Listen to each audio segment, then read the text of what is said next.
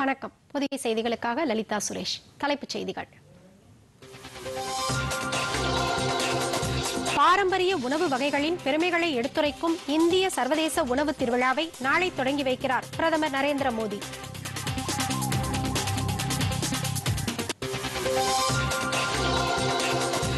₹82 கோடி இந்திய நிதி உதவியுடன் இலங்கை மத வழிபாட்டு தலங்களில் சூரிய மின்சாரம் கட்டமைப்பு. மத்திய நிதியமைச்சர் நிர்மலா சீதாராமன் முன்னிலையில் இன்று ஒப்பந்தம் கையெழுத்தாகிறது. கேரள சட்டப்பேரவையில் நிறைவேற்றப்பட்ட மசோதாக்களுக்கு கையெழுத்திட மறுக்கும் ஆளுநருக்கு எதிராக உச்சநீதிமன்றத்தில் வழக்கு.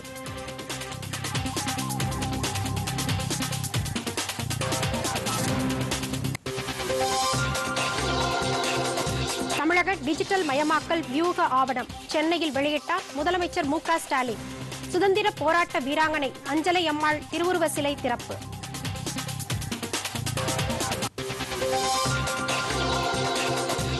உலகக்கோப்பை கிரிக்கெட் மும்பையில் இந்தியா இலங்கை அணிகள் இன்று மோதல்.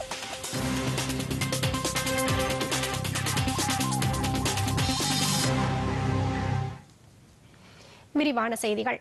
இந்தியர்கள் உலக நாடுகளுக்கு சென்று பணிபுரிவதால் அந்நாடுகளுடனான உறவை வலுப்படுத்த உதவுவதாக வெளியுறவுத்துறை அமைச்சர் எஸ் ஜெய்சங்கர் கூறியுள்ளார். 4 நாள் அரசுமுறை பயணமாக போர்ச்சுகல் மற்றும் இத்தாலிக்கு அவர் புறப்பட்டுச் சென்றார். பயணத்தின் முதல் கட்டமாக போர்ச்சுகல் சென்ற அமைச்சர் ஜெய்சங்கர் அங்குள்ள இந்திய வம்சாவளியினரிடையே உரையாற்றினார்.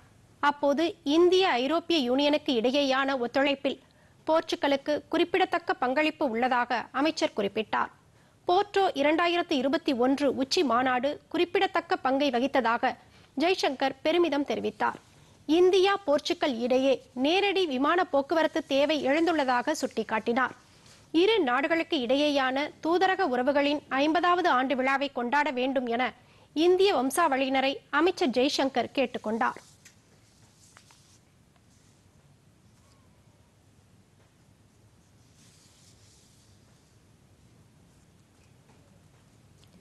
தில்லியில் மதுபான விற்பனை கொள்கை தொடர்பான விவகாரத்தில் தில்லி மாநில அமைச்சர் ராஜ்குமார் ஆனந்துக்கு சொந்தமான 9 இடங்களில் அமலாக்கத்துறையினர் சோதனை மேற்கொண்டுள்ளனர். தில்லி சிவில் லைன் பகுதி உட்பட அவருக்கு சொந்தமான 9 இடங்களில் சோதனை நடைபெற்று வருகிறது.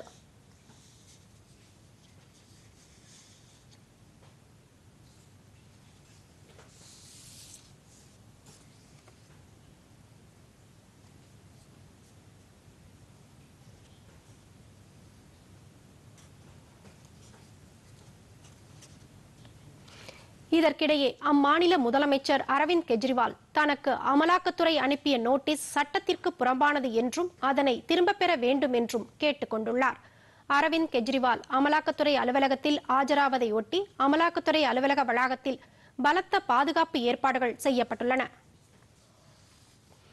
இதனிடையே சட்டப்பேரவை தேர்தல் நடைபெறவுள்ள தெலங்கானா மாநிலம் ஹைதராபாத்தில் உள்ள பதான்காட்பேட் மேயர் பர்ஜிதாவுக்கு சொந்தமான வீடு, காங்கிரஸ் தலைவர்களில் ஒருவரான லட்சுமி ரெட்டியின் வீடு ஆகிய இடங்களில் வருமான வரித்துறையினர் சோதனை மேற்கொண்டுள்ளனர். கேரள சட்டப்பேரவையில் நிறைவேற்றப்பட்ட 8 மசோதாக்களுக்கு கையெழுத்திட மறுப்பு தெரிவிக்கும் ஆளுநர் ஆரிஃப் முகமது கானுக்கு எதிராக அம்மாநில அரசு உச்சநீதிமன்றத்தில் வழக்கு தொடர்ந்துள்ளது. இது தொடர்பாக கேரள அரசு தாக்கல் செய்த மனுவில் ஆளுநரிடம் அனுப்பப்பட்ட 3 மசோதாக்கள் 2 ஆண்டுகளுக்கும் மேலாக நிலுவையில் உள்ளதாக கூறப்பட்டுள்ளது. ஆளுநரின் செயல் நமது அரசியல் சட்டத்தின் அடிப்படைக்கு அச்சுறுத்தலை ஏற்படுத்தும் விதமாக இருப்பதாகவும் தெரிவிக்கப்பட்டுள்ளது. பல்கலைக்கழக சட்டத்திருத்த மசோதா, கேரளா கூட்டுறவு சங்கங்கள் சட்டத்திருத்த மசோதா, கேரள லோக் ஆயுக்தா சட்டத்திருத்த மசோதா, பொது சுகாதார மசோதா உள்ளிட்ட மசோதாக்களுக்கு ஆளுநர் ஒப்புதல் அளிக்கவில்லை என கேரள அரசு மனுவில் குறிப்பிட்டுள்ளது. இதேபோல் தமிழ்நாடு சட்டப்பேரவையில் நிறைவேற்றப்பட்ட மசோதாக்களுக்கு ஆளுநர் RN ரவி ஒப்புதல் அளிக்கவில்லை என்று தமிழக அரசு சார்பில் உச்சநீதிமன்றத்தில் வழக்கு தொடுக்கப்பட்டுள்ளது. மேலும் பஞ்சாப் மாநிலத்திலும் ஆளுநர் பன்வாரிலால் புரோஹித் மசோதாக்களுக்கு ஒப்புதல் அளிக்கவில்லை என அந்த மாநில அரசின் சார்பில் வழக்கு தொடுக்கப்பட்டது. இதையடுத்து ஆளுநர் பன்வாரிலால் புரோஹித் ஒப்புதல் அளித்துள்ளார். 3 மாநிலங்களில் ஆளுநர்கள் மசோதாக்களுக்கு ஒப்புதல் அளிக்காமல் நிலுவையில் வைத்திருப்பதாக உச்சநீதிமன்றத்தில் அந்தந்த மாநில அரசுகள் வழக்கு தொடுத்திருப்பது குறிப்பிடத்தக்கது.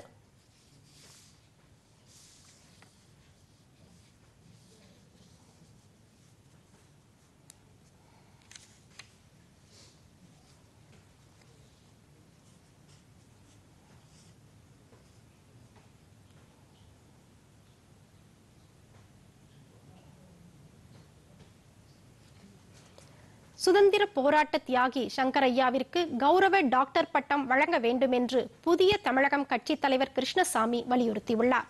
சென்னை நுங்கம்பாக்கத்தில் உள்ள கட்சி அலுவலகத்தில் செய்தியாளர்களை சந்தித்த கிருஷ்ணசாமி, மதுரை காமராஜர் பல்கலைக்கழக பட்டமளிப்பு விழாவில் தியாகி சங்கரையாவிற்கு கௌரவ டாக்டர் பட்டம் வழங்காதது வருத்தமளிப்பதாகவும், கட்சி பேதமின்றி சுதந்திர போராட்ட தியாகியான சங்கரையாவிற்கு டாக்டர் பட்டம் வழங்க வேண்டும் என்றும் தெரிவித்தார்.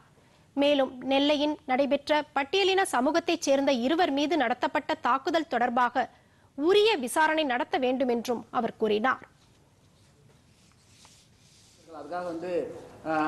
கம்யூனிஸ்ட் சார்ந்த பொதுவுட சேர்ந்தது இருக்கக்கூடாது என்றோ அல்லது யாரும் சொன்னது, நாட்டில் எல்லாருக்குமே ஈக்குவாலிட்டி அண்ட் ஈக்விட்டி தான் ஒவ்வொருத்தருடைய உள்ளத்திலேயே இருக்கும்.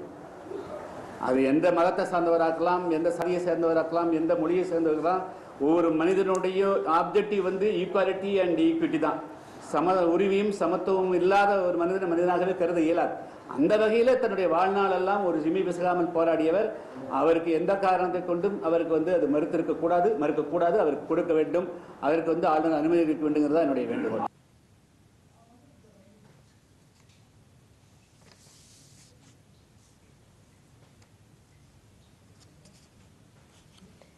பெட்ரோல், டீசல், சமையல் எரிவாயு போன்ற எரிபொருட்களின் தரம், அளவு ஆகியவற்றில் எந்த சமரசமும் செய்து கொள்ளப்பட மாட்டாது என்று இந்தியன் ஆயில் நிறுவனம் கூறியுள்ளது. பொதிகை தொலைக்காட்சியில் இன்று நடைபெற்ற ஹலோ உங்களுடன் நிகழ்ச்சியில் பொதுமக்களுக்கு பதிலளித்த இந்தியன் ஆயில் நிறுவன உயர் அதிகாரிகள் இதனை தெரிவித்தனர்.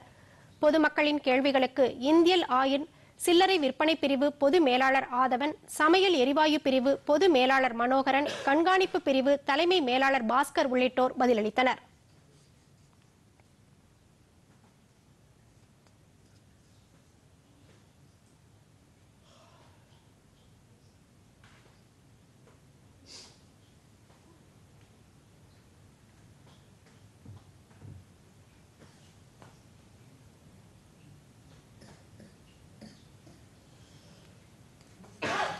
இந்திய சர்வதேச உணவு திருவிழாவை பிரதமர் நரேந்திர மோடி நாளை தொடங்கி வைக்கிறார்.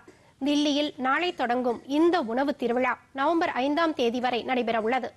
இந்த உணவு திருவிழாவில் இந்தியாவின் பாரம்பரிய உணவு வகைகளின் பெருமைகளை விளக்க விரிவான ஏற்பாடுகள் செய்யப்பட்டுள்ளன. இந்த உணவு திருவிழாவுக்கு மத்திய உணவுத்துறை அமைச்சகம் ஏற்பாடு செய்துள்ளது. தில்லி பிரகதி மைதானத்தில் நடைபெறும் இந்த விழாவில் சுமார் 1200 அரங்குகள் அமைக்கப்படும் என்றும், இந்த விழாவில் 23 மாநிலங்கள் பங்கேற்பதுடன் 81 நாடுகளும் கலந்து கொள்கின்றன என்று மத்திய உணவு மற்றும் பதப்படுத்துதல் துறை இணையமைச்சர் பிரகலாத் சிங் பட்டேல் தெரிவித்துள்ளார்.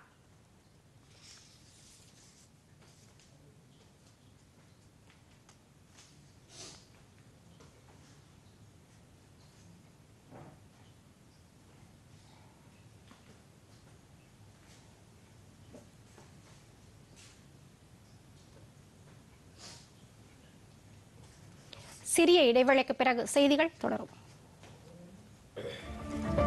தொடர்ந்து புதிய சாதனை படைக்கும் ஜிஎஸ்டி வசூல். ஏப்ரலை தொடர்ந்து அக்டோபரில் 2வது அதிகபட்ச சாதனை. வரி சீர்திருத்தத்தின் பயணம் பொருளாதார வளர்ச்சியின் வெளிப்பாடா? இன்றைய மக்கள் மேடை நிகழ்ச்சியில் காணத் தவறாதீர்கள்.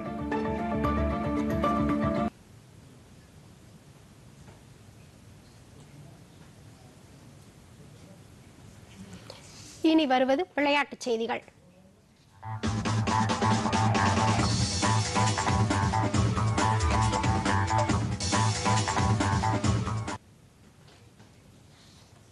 உலகக்கோப்பை கிரிக்கெட் போட்டித் தொடரின் 32வது ஆட்டத்தில் நியூசிலாந்தை 190 ரன்கள் வித்தியாசத்தில் வீழ்த்தி தென்னாப்பிரிக்க அணி அபார வெற்றி பெற்றுள்ளது. புனேயில் நடைபெற்ற இந்த ஆட்டத்தில் டாஸ் வென்ற நியூசிலாந்து அணி முதலில் பந்து வீச்சை தேர்வு செய்தது. அதன்படி களமிறங்கிய தென்னாப்பிரிக்க அணி 50 ஓவர்கள் முடிவில் 4 விக்கெட் இழப்புக்கு 357 ரன்களை எடுத்தது. இதையடுத்து 358 ரன்கள் எடுத்தால் வெற்றி என்ற இலக்குடன் களமிறங்கிய நியூசிலாந்து அணி 35.3 ஓவர்களில் அனைத்து விக்கெட்டுகளையும் இழந்து 167 ரன்களை மட்டுமே எடுத்தது. இதன் மூலம் தென்னாப்பிரிக்க அணி 190 ரன்கள் வித்தியாசத்தில் வெற்றி பெற்றது. மும்பையில் இன்று பிற்பகல் 2 மணிக்கு நடைபெறும் ஆட்டத்தில் இந்தியா இலங்கை அணிகள் மோத உள்ளன.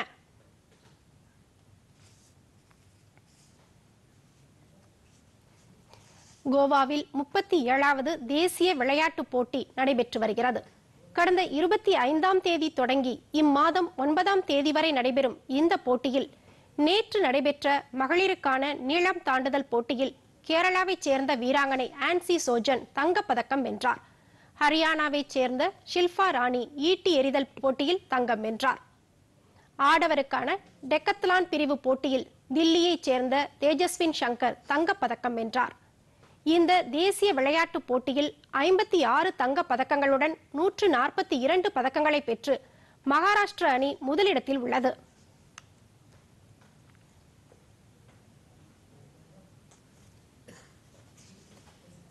மகளிர் ஆசிய ஹாக்கி சாம்பியன்ஷிப் போட்டித் தொடரின் இறுதி ஆட்டத்தில் தென்கொரியாவை இந்தியா இன்று எதிர்கொள்கிறது. ஜப்பானை இதுவரை 4 முறை நேருக்கு நேர் எதிர்கொண்டுள்ள இந்திய அணி அனைத்து போட்டிகளிலும் வெற்றி பெற்றுள்ளது. ராஞ்சியில் நடைபெற்ற ஆட்டத்தில் ஜப்பானை இந்திய அணி எதிர்கொண்டு அபாரமாக விளையாடி வெற்றி பெற்றது. இந்நிலையில் இன்று நடைபெறும் இறுதி ஆட்டத்தில் தென்கொரியாவை இந்தியா எதிர்கொள்கிறது.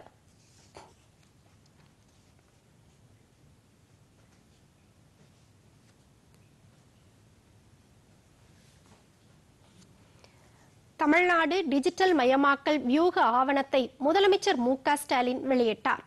சென்னை தலைமைச் செயலகத்தில் நடைபெற்ற விழாவில் செய்தி மக்கள் தொடர்புத்துறையின் சார்பில் கடலூர் நகராட்சி காந்தி பூங்காவில் நிறுவப்பட்டுள்ள சுதந்திர போராட்ட வீராங்கனை அஞ்சலை அம்மாள் திருவுருவ சிலையை காணொலி காட்சி வாயிலாக அவர் திறந்து வைத்தார்.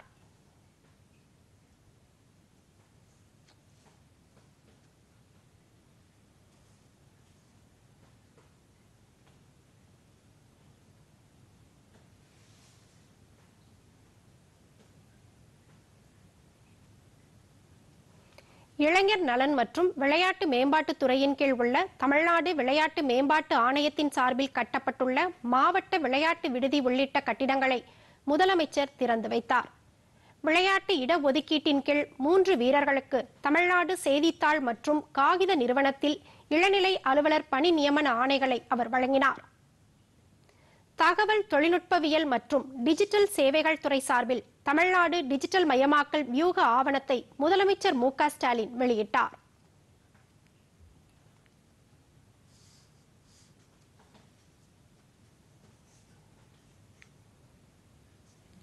இலங்கை தமிழர்களுக்கு இந்திய அரசு தொடர்ந்து ஒத்துழைப்பு அளிக்கும் என பாஜக மாநில தலைவர் அண்ணாமலை உறுதிபட தெரிவித்துள்ளார். இலங்கை தலைநகர் கொழும்புவில் நடைபெறும் இலங்கை தமிழர் 200வது ஆண்டு விழாவில் பங்கேற்க செல்லும் முன் சென்னை விமான நிலையத்தில் செய்தியாளர்களிடம் பேசிய அவர், இலங்கையின் வளர்ச்சிக்கு தமிழ்நாட்டிலிருந்து புலம்பெயர்ந்த தமிழர்கள்தான் முக்கிய காரணம் என்றார். எனினும் மலையக தமிழர்கள் பொருளாதாரத்தில் பின்தங்கிய நிலையில் இருக்கின்றனர் என்று குறிப்பிட்டார்.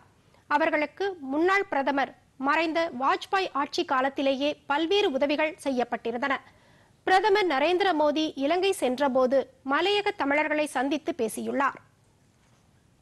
இலங்கையினுடைய மலைப்பகுதி நம்ம ஊட்டி இருக்கிற மாதிரி, அதனால மலையக தமிழர்கள் என்ற அடைமொழி அவங்களுக்கு வந்துருச்சு. இன்னைக்கு இலங்கைக்கு போனாலும் பொருளாதாரத்துல மிகவும் பின்தங்கியவர்கள் யாருன்னா மலையக தமிழர்கள். நிறைய பேர் எஸ்டேட்ல கூலி வேலைக்கு தான் இன்னைக்கு இருக்காங்க. இன்னும் பொருளாதாரத்துல மிகவும் பின்தங்கி இருக்காங்க. அதனாலதான் வாஜ்பாய் காலத்துல மிகப்பெரிய ஒரு மாற்றத்திற்காக இங்கிருந்து ஃபண்ட் கொடுத்து டெக்கோயாலா ஹாஸ்பிட்டல் எல்லாம் உருவாக்கி ஸ்கில் டெவலப்மெண்ட் சென்டர் அவங்களுக்கு கட்டி கொடுத்து நிறைய விஷயங்கள் நம்முடைய வாஜ்பாய் காலத்தில் ஆரம்பித்து அது நரேந்திர மோடி ஐயா வந்த பிறகு ஒரு முதல் பாரத பிரதமர் நேரடியாக மலையக தமிழர்களை நுரேலியால போய் சந்திச்ச பெருமை நம்முடைய பாரத பிரதமருக்கு இருக்கு.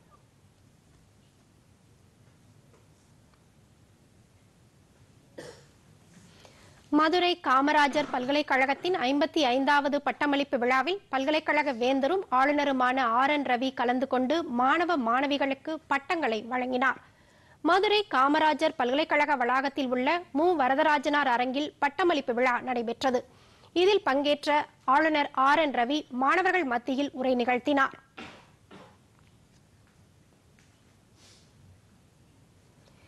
இந்நிகழ்ச்சியில் மும்பையில் உள்ள ஹோமி பாபா தேசிய நிறுவனத்தின் துணைவேந்தரும் புகழ்பெற்ற விஞ்ஞானியுமான காமாட்சி கலந்து கொண்டார். 1,34,570 மாணவர்களும் பட்டங்கள் வழங்கப்பட்டது. சென்னையில் வரும் 4ஆம் தேதி முதல் வாகனங்களுக்கு வேக கட்டுப்பாடு அமலுக்கு வருவதாக தமிழ்நாடு அரசு அறிவித்துள்ளது. தமிழ்நாடு அரசின் அறிவிப்பின்படி car, mini auto, mini van உள்ளிட்ட இலகுரக வாகனங்கள் மணிக்கு 60 கிலோமீட்டர் வேகத்தில் செல்லலாம் என கூறப்பட்டுள்ளது. பேருந்து, லாரி போன்ற கனரக வாகனங்கள் மணிக்கு 50 கிலோமீட்டர் வேகத்தில் செல்லலாம் என்று குறிப்பிடப்பட்டுள்ளது. மோட்டார் சைக்கிள்கள் மணிக்கு 50 கிலோமீட்டர் வேகத்திலும், ஆட்டோக்கள் மணிக்கு 40 கிலோமீட்டர் வேகத்திலும் செல்லலாம் என அந்த அறிவிப்பில் தெரிவிக்கப்பட்டுள்ளது. குடியிருப்பு பகுதிகளில் அனைத்து வகை வாகனங்களும் மணிக்கு 30 கிலோமீட்டர் வேகத்தில் செல்ல வேண்டும் என்றும் அறிவுறுத்தப்பட்டுள்ளது. வேக கட்டுப்பாட்டை மீறும் வாகன ஓட்டிகளிடம் 1000 ரூபாய் அபராதம் வசூலிக்கப்படும் என்றும் கூறப்பட்டுள்ளது.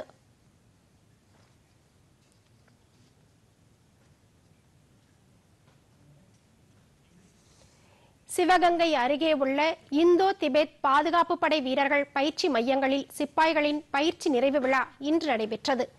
இதில் இந்தோ திபெத் பாதுகாப்பு படையைச் சேர்ந்த சுமார் 350 வீரர்கள் தங்களது பயிற்சியை நிறைவு செய்துள்ளனர். இதையொட்டி நடைபெற்ற பயிற்சி நிறைவு விழாவில் அந்த வீரர்கள் மேற்கொண்ட மிடுக்கான அணிவகுப்பு பார்வையாளர்களை வெகுவாக கவர்ந்தது.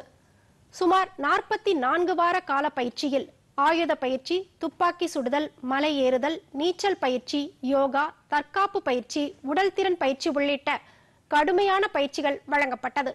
இங்கு பயிற்சி பெற்ற வீரர்கள் இந்திய எல்லையில் பல்லாயிரம் அடி உயரமுள்ள மலை உச்சியில் கடுமையான பனி மற்றும் வெயிலில் தங்களை வருத்தி கொண்டு தன்னுயிரை கொடுத்து இந்திய மக்களை பாதுகாக்கும் பணியில் ஈடுபட உள்ளனர்.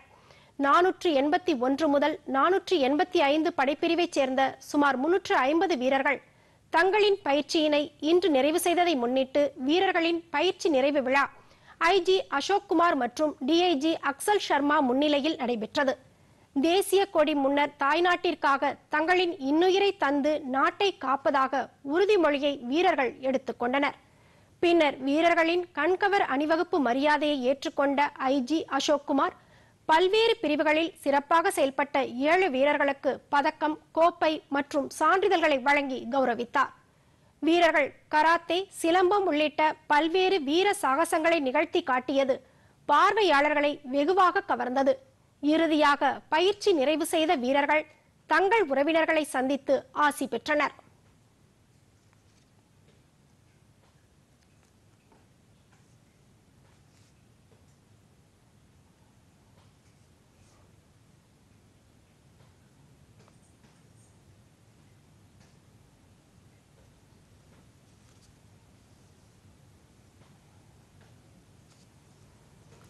தொடர்வது விரைவுச் செய்திகள். சென்னை எழிலகத்தில் வடகிழக்கு பருவமழை முன்னேற்பாடுகள் குறித்து மாநில வருவாய் மற்றும் பேரிடர் மேலாண்மைத்துறை அமைச்சர் KKSSR ராமச்சந்திரன் இன்று அதிகாரிகளுடன் ஆலோசனை மேற்கொண்டார். பின்னர் செய்தியாளர்களை சந்தித்த அமைச்சர் ராமச்சந்திரன் சென்னை மாநகராட்சியை 15 மண்டலங்களாக பிரித்து பருவமழை முன்னேற்பாடு பணிகளை மேற்கொள்ள அதிகாரிகள் நியமிக்கப்பட்டுள்ளதாக தெரிவித்தார். இந்த ஆலோசனை கூட்டத்தில் சென்னை மாநகராட்சி மேயர் பிரியா மற்றும் துறை சார்ந்த அதிகாரிகள் பலர் உடனிருந்தனர். நடிகர் ஜூனியர் பாலையா உடல்நலக் குறைவால் இன்று காலமானார். அவருக்கு வயது 70. மறைந்த மூத்த நடிகரான TS பாலையாவின் மகனான ஜூனியர் பாலையா மூச்சு திணறல் ஏற்பட்ட நிலையில் சென்னை வளசரவாக்கத்தில் உள்ள அவரது இல்லத்தில் காலமானார். இவர் கரகாட்டக்காரன், கோபுர வாசலிலே, சாட்டை உள்ளிட்ட 100க்கும் மேற்பட்ட படங்களில் நடித்துள்ளார். அவரது மறைவிற்கு திரைத்துறையினர் இரங்கல் தெரிவித்துள்ளனர். இந்திய வம்சாவளியைச் சேர்ந்த எழுத்தாளர் நந்தினி தாஸ் 2023ஆம் ஆண்டுக்கான பிரிட்டிஷ் அகாடமி புத்தக விருதுக்கு தேர்வு செய்யப்பட்டுள்ளார். கலாச்சார எழுத்தாளரான இவர் புனைவு அல்லாத நூல்களுக்கான பரிசை அவரது கோட்டிங் இந்தியா நூலுக்காக பெற்றுள்ளார். இவர் ஆக்ஸ்போர்ட் பல்கலைக்கழகத்தின் ஆங்கிலத்துறை பேராசிரியராக பணியாற்றி வருகிறார். இங்கிலாந்து மற்றும் இந்திய முகலாய மன்னர்களின் தோற்றம் குறித்து புதிய கண்ணோட்டத்தில் இந்த நூலை அவர் எழுதியுள்ளார்.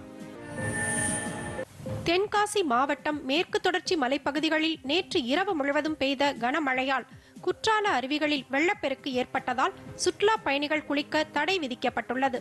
இந்த ஆண்டு சீசன் காலங்களில் சரியாக மழை பெய்யாததால் சீசன் பொலிவிழந்து காணப்பட்ட நிலையில் நேற்று இரவு பெய்த கனமழையின் காரணமாக மெயின் அருவி, ஐந்தருவி, பழைய குற்றாலம், சிற்றருவிகளில் கடும் வெள்ளப்பெருக்கு ஏற்பட்டுள்ளது.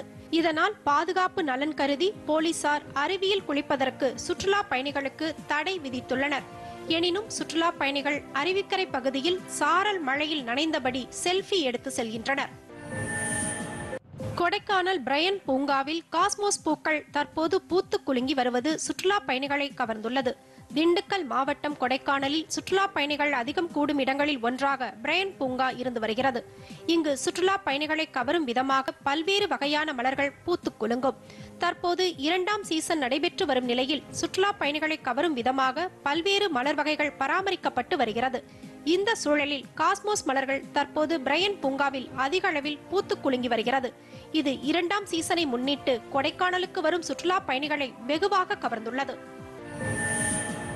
நெல்லையில் இன்று கல்லறை திருநாள் அனுசரிக்கப்பட்டது. உலகம் முழுவதும் உள்ள கிறிஸ்தவர்களால் ஆண்டுதோறும் நவம்பர் 2ஆம் தேதி இறந்தவர்களின் நினைவாக கல்லறை திருநாளாக கடைபிடிக்கப்படுகிறது.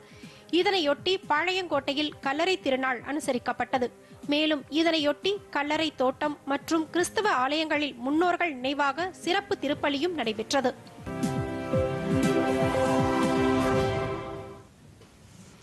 பெண்களுக்கு அதிகாரம் அளிக்கும் வகையில் முக்கியமான மாற்றங்கள் மேற்கொள்ளப்பட்டு வருவதாக குடியரசு துணைத் தலைவர் ஜெகதீப் தன்கர் பெருமிதம் தெரிவித்தார். தில்லி பல்கலைக்கழகத்தில் நடைபெற்ற நிகழ்வில் பேசிய அவர், இந்தியாவில் விமானப்படையின் போர் விமானங்களில் பெண்கள் பணியாற்றுகின்றனர் என குறிப்பிட்டார். சைனிக் பள்ளிகளில் மாணவிகள் சேர்க்கப்படுகின்றனர் என்றும் பாலின சமத்துவம் இல்லாவிட்டால் சமத்துவம் சாத்தியமில்லை என கூறினார். பஞ்சாயத்து அமைப்புகள் பெண்களுக்கு இடஒதுக்கீடு அளிக்கும் வகையில் அரசியல் சட்டத்தில் வழிவகை செய்யப்பட்டுள்ளதாக குடியரசு துணைத் தலைவர் ஜெகதீப் தன்கர் பெருமிதம் தெரிவித்தார்.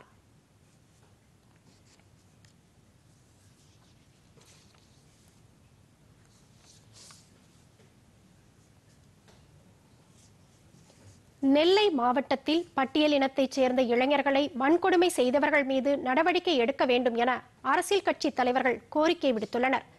இது குறித்து எதிர்க்கட்சித் தலைவர் எடப்பாடி பழனிசாமி தமது ட்விட்டர் பதிவில் மாநில அரசு உடனடியான நடவடிக்கை எடுக்க வேண்டும் என வலியுறுத்தியுள்ளார்.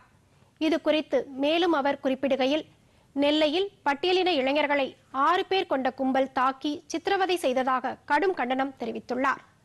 அவற்றில் குளித்துக் கொண்டிருந்த இளைஞர்கள் பட்டியலினத்தைச் சேர்ந்தவர்கள் என தெரிந்து அவர்களை சராமாரியாக தாக்கியதாக கூறப்படுவது ஒட்டுமொத்த மனித இனத்தையும் அவமானப்படுத்தும் செயல் என்று கூறியுள்ளார். மேலும் இந்த கொடூர தாக்குதலில் ஈடுபட்டவர்கள் மீது தமிழக அரசு உரிய நடவடிக்கை எடுக்க வேண்டும் என்றும் பாதிக்கப்பட்டவர்களுக்கு உடனடியாக நிவாரணம் வழங்க வேண்டும் என்றும் வலியுறுத்தியுள்ளார். இதனிடையே இந்த சம்பவம் குறித்து பாமக நிறுவனர் ராமதாஸ் வெளியிட்டுள்ள அறிக்கையில், நெல்லை மாவட்டம் தச்சநல்லூர் அருகே பட்டியலின இளைஞர்கள் 2 பிடித்து கண்மூடித்தனமாக சிலர் தாக்கியது கண்டனத்துக்குரியது என தெரிவித்துள்ளார். பட்டியலின இளைஞர்களுக்கு எதிராக இழைக்கப்பட்டுள்ள இந்த கொடுமை வன்மையாக கண்டிக்கத்தக்கது எனவும் அவர் குறிப்பிட்டுள்ளார்.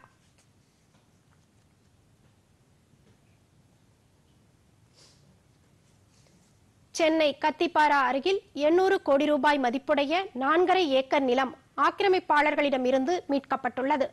சுமார் 4.5 ஏக்கர் ஆக்கிரமிப்பு நிலத்தை செங்கல்பட்டு மாவட்ட ஆட்சியர் ராகுல்நாத் உத்தரவின் பெயரில் பல்லாவரம் வட்டாட்சியர் ஆறுமுகம் தலைமையிலான வருவாய்த்துறையினர் காவல்துறை பாதுகாப்புடன் இன்று மீட்டனர். 40 ஆண்டுகளுக்கும் மேலாக ஆக்கிரமிப்பில் இருந்த கட்டிடங்கள், வீடுகளுக்கு சீல் வைக்கப்பட்டது. சென்னைக்கு மிக அருகில் உள்ள பகுதிகளில் இதே போன்று ஆக்கிரமிப்பு பகுதிகளை தனியாரிடமிருந்து மீட்டு அரசுடைமையாக்கப்பட்டு வருவது குறிப்பிடத்தக்கது.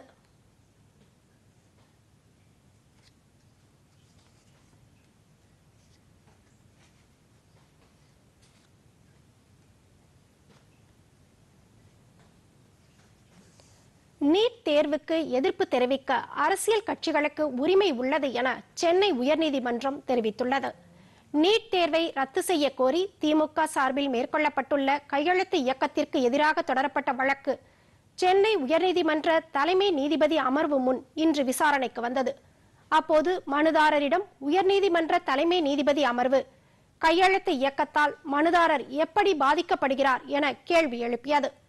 இதுபோல பொதுநல வழக்குகளை தாக்கல் செய்ய ஒரு வரம்பு உள்ளது என்றும் தலைமை நீதிபதி அமர்வு கருத்து தெரிவித்தது. இதையடுத்து நீட் தேர்வுக்கு எதிராக திமுக நடத்தும் கையெழுத்து இயக்கத்துக்கு எதிராக தொடர்ந்த வழக்கை வழக்கறிஞர் எம்.எல். ரவி வாபஸ் பெற்றதால் மனுவை சென்னை உயர்நீதிமன்றம் முடித்து வைத்து உத்தரவிட்டது.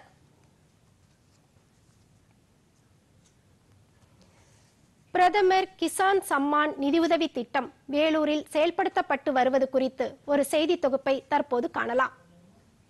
நாட்டில் வேளாண்மை சாகுபடி மேம்படுத்தவும் அதன் மூலம் விவசாயிகளுக்கு வருமானத்தை அதிகரிக்கவும் மத்திய அரசு பல்வேறு நடவடிக்கைகளை எடுத்து வருகிறது.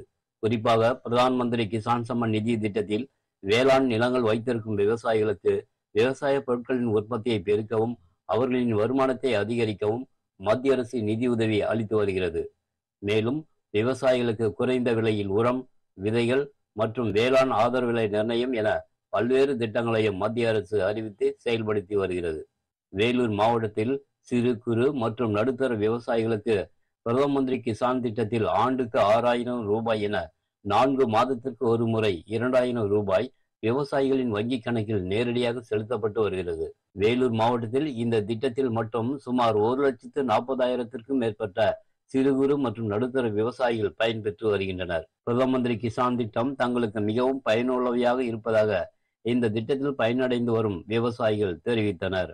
எனக்கு இந்த மோடி அரசு வந்தபாடு வருஷத்துக்கு 6000 போட்டு தராங்க. நிலம் இருக்கிறவங்களுக்கு அது நான் வரவேற்கிறேன். ரெண்டாவது, மோடி அரசு வந்தபாடு மருந்து விதைங்க மானிய விலையில தராங்க. எங்களுக்கு ரொம்ப அனுகூலமாக இருக்குது. எங்களுக்கு 2 ஏக்கரா நிலம் இருக்குது. நாங்கள் விவசாயம் தொடர்ந்து செஞ்சுன்னு வரோம். மோடி அரசால் நாங்கள் 4 மாதத்துக்கு ஒரு முறை 2000 ரூபாய் உதவித்தொகையாக பெறுறோம். அந்த 6000 ரூபாய் எங்களுக்கு அவர் கொடுக்கறதுனால டிராக்டரை ஓட்டுறதுக்கு அந்த காசை நாங்கள் யூஸ் பண்ணுறோம். கூலி வேலை செய்கிறவங்களுக்கு கொடுக்கறதுக்கு யூஸ் ஆகுது அந்த காசு. இப்படி அந்த 6000 நாங்கள் விவசாயத்துக்காக யூஸ் பண்ணுறோம். 2 ஏக்கர் நிலம் இருக்குது எங்களுக்கு. தேங்காய் வியாபாரம் பண்ணுறோம். தேங்காய் தோப்பு வச்சிருக்கிறோம். மத்திய அரசாங்கம் மோடிஜி வந்ததுக்கப்புறம் கொப்பரை தேங்காய்க்கு ஆதார விலையா 108 ரூபாய் 60 காசு விலை கொடுத்தாரு. அதோடு இல்லாமல் இதனுடைய அடிப்படையாக சின்ன சின்ன செலவுகளுக்காக 6000 ரூபாய் வருஷத்தில் 3 தவணையாக பிரித்து 6000 ரூபாய் போட்டு இருந்தாங்க. அது எங்களுக்கு ரொம்ப உதவியாக இருந்தது. இதெல்லாம் பார்க்கும்போது விவசாயிகளுக்கு இன்னைக்கு இது வரைக்கும் யாரும் செய்யாததை நம்ம மோடிஜி ஐயா செஞ்சிருக்கிறாரு. பிரதம மந்திரி கிசான் திட்டத்தின் கீழ் விவசாயிகளுக்கு ஆண்டுக்கு 6000 ரூபாய் அவருடைய வங்கி கணக்கில் நேரடியாக செலுத்தப்பட்டு வருகிறது. வேலூர் மாவட்டத்தில் இந்த திட்டத்தின் கீழ் சுமார் 1,40,000க்கும் மேற்பட்ட விவசாயிகள் பயன்பெற்று வருகின்றனர். பொதிகை செய்திகளுக்காக வேலூரில் இருந்து மோகன். தொடர்வது வானிலை.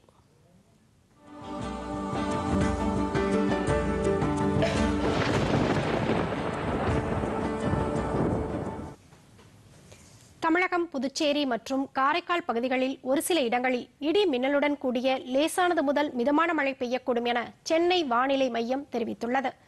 இலங்கை மற்றும் அதனை ஒட்டியுள்ள பகுதிகளில் வளிமண்டல கீழடுக்கு சுழற்சி மற்றும் தெற்கு வங்கக்கடல் பகுதியில் மற்றொரு கீழடுக்கு சுழற்சி நிலவுவதால் வரும் 7ஆம் தேதி வரை தமிழகம், புதுச்சேரி மற்றும் காரைக்கால் பகுதிகளில் மிதமான மழை பெய்யும் என்றும் தெரிவிக்கப்பட்டுள்ளது.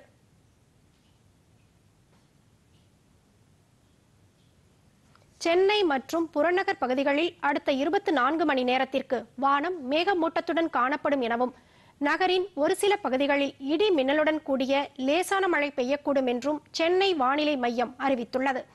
அதிகபட்ச வெப்பநிலை 34 டிகிரி செல்சியஸாகவும் குறைந்தபட்ச வெப்பநிலை 25 டிகிரி செல்சியஸாகவும் பதிவாகக்கூடும் என்று தெரிவிக்கப்பட்டுள்ளது.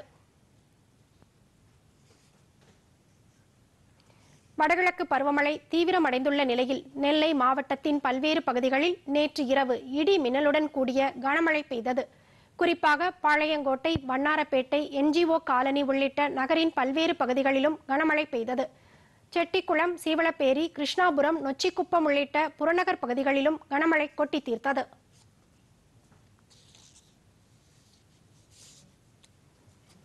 இத்துடன் இந்த செய்தி அறிக்கை நிறைவடைகிறது. மீண்டும் செய்திகள் மாலை 5 மணிக்கு. வணக்கம்.